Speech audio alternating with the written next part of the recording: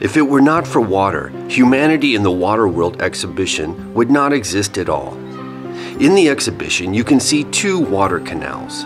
One represents a natural river and one a regulated river.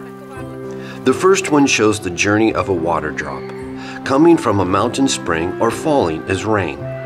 Stream, brook, small river, river, ocean. On big rivers we see boats. How do they float? How do lock chambers work? The second, or artificial canal, starts with a big tap, which looks as if it was hanging in the air, taking water from nowhere and supplying it to the other interactive items.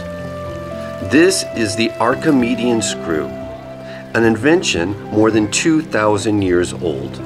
It is not only used to transfer water from bottom to top. This is what a water lift looks like. It is a bit of work to get the water to the top, but it is well worth it, because then you can see what it can do on its way down. It is also a way to transfer water to the top, in case you do not have a water pump or somebody willing to run up and down with buckets. You can also see what happens with a marble in a whirlpool, or you can move a heavy marble ball thanks to water.